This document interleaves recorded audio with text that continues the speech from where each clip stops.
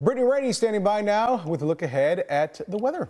And I think a lot of people are going to be excited about the forecast later this week. I mean, this is how our October has started. A lot of above normal days. In fact, every day so far this month has been above normal. We've seen a lot of 90s. Today was our first cooler day thanks to a front that moved through earlier this morning. We actually saw temperatures closer to where they should be. But we are looking at another brief warm up tomorrow, back to the 90s. So we have at least one more 90-degree day before a strong cold front moves in Tuesday evening.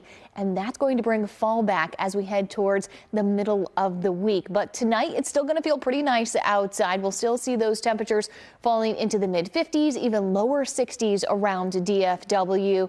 But then tomorrow afternoon, that's when we're going to have those highs getting back up into the 90s. So about 90 degrees in DFW, even some upper 80s up along the Red River. But as we head into Tuesday evening, we're going to see that strong cold front move in. Unfortunately, it's going to move through dry, but we are going to see our winds picking up out of the north. We'll have gusts around 20 to 30 miles an hour. So it's going to be very breezy overnight, Tuesday into Wednesday. If you have any of those Halloween inflatables outside, you're going to want to make sure they're tied down really good, because even by Wednesday morning, we're still seeing some of those gusts around 20 miles an hour. So the kids are going to want the jackets out at the bus stop on Wednesday morning, and then we'll see our winds subsiding as we head into Wednesday afternoon. But that's going to return the fall air to our area. So Wednesday morning, we wake up to 54 degrees, clear skies, and then in the afternoon, 69 is our high. Yeah.